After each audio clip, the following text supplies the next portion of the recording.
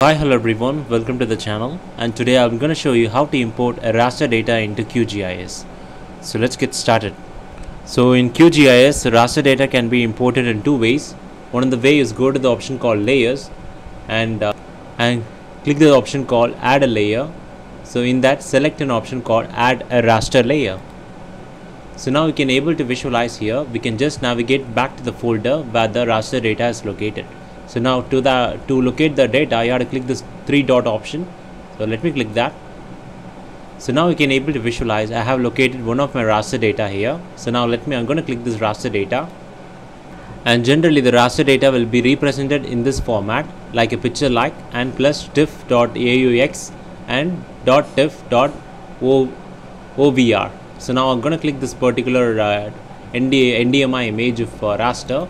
I've clicked this raster image. I'm going to click now open. So now to add this layer into QGIS, you have to click this option called add. So now we can able to visualize. We have added a raster layer into QGIS. So the second way you can able to import a raster data in QGIS is by using this browser section. So I have to navigate to your raster data set. So I'm going to navigate to my raster data set. So the second way is to navigate back to your folder location. So I'm going to navigate to my folder location. So now I'm going to click this folder called E. So now I'm going to select my raster layer. So you can now be able to visualize. I'm going to select the raster layer here. So now all you have to do is double click this layer to add this raster layer into QGIS. So now you can able to visualize here. Now we have two different layers. So one layer, that is our NDMI layer, that is we have added through this option called layer section. Go to the layer section, add layer, and from there you're going to click this option called add a raster layer.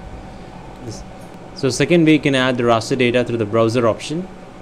So now let me show you the place where you can download all sort of raster data, starting from satellite image to a digital elevation model. So now let me show you that. So now you can able to visualize here. This is USGS Earth Explorer. So where you can download all sort of raster datasets like satellite images and the digital elevation model, that is DEM. So you have to click this option USGS.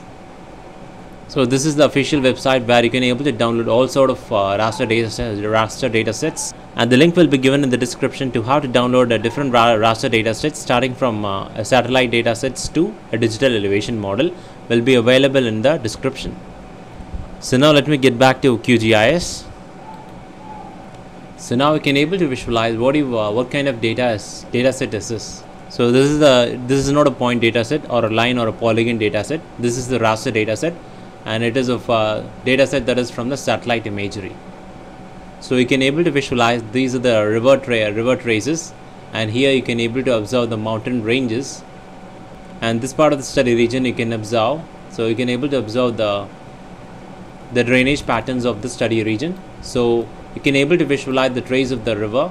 So this indicates it is a water body. So this indicates this is a water body.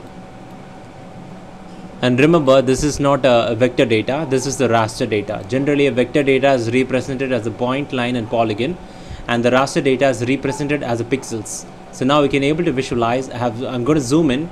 So we're going to observe the image gets pixeled. So in this way you can able to visualize this is a raster data set. So it is simple to identify that. To confirm whether it is a vector or raster data, generally the vector are represented as a point, line and polygon.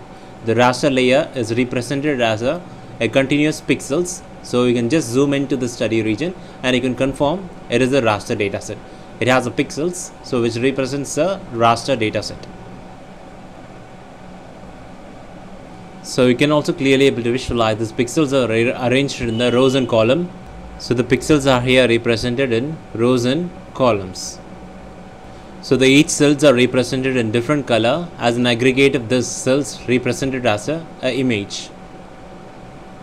So you can also give a color to this particular layer.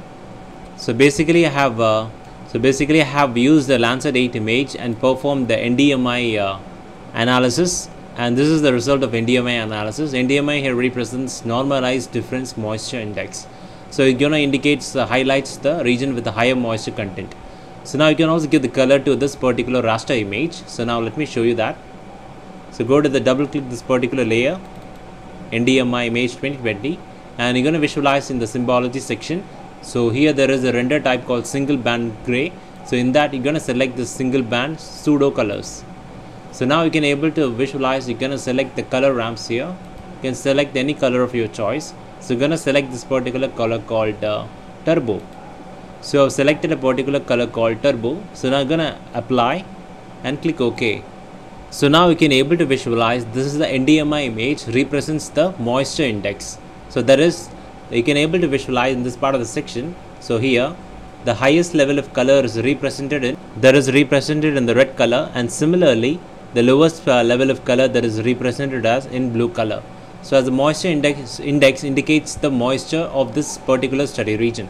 So the red color here indicates the higher moisture areas. So here this particular red color, reddish yellow color represents the river path, and similarly other part of the red color indicates the moisture content of this particular study region. The red color indicates higher moisture content, and similarly the yellow, that is the blue, indicates the least moisture index. So I basically use the Landsat 8 image and perform the NDMI analysis and arrive to this raster image. So in this video I have shown you how to import a raster data into QGIS, and I have shown you how to give a color ramp using the symbology section of the layer, and I have explained about the difference between the raster and a vector data. So thanks for watching, and please subscribe to our channel and give us a like.